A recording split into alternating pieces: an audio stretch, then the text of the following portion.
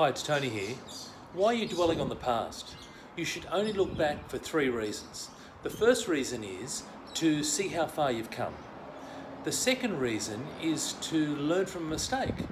You've made a mistake, you missed opportunity, whatever it might be, learn from that. And the third reason is to bask in a happy event.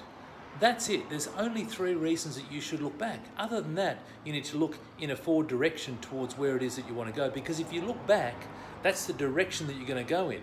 But here's the thing, you can never change that. So I want you to look in a forward direction towards your goal.